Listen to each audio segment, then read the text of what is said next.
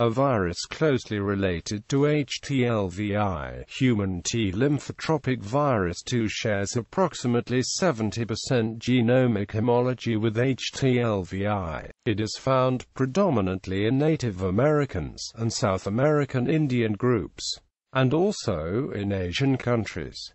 More common in Japan and Korea. It can be passed down from mother to child through breast milk and genetically as well from either parent. HTLV-2 entry in target cells is mediated by the glucose transporter GLUT1.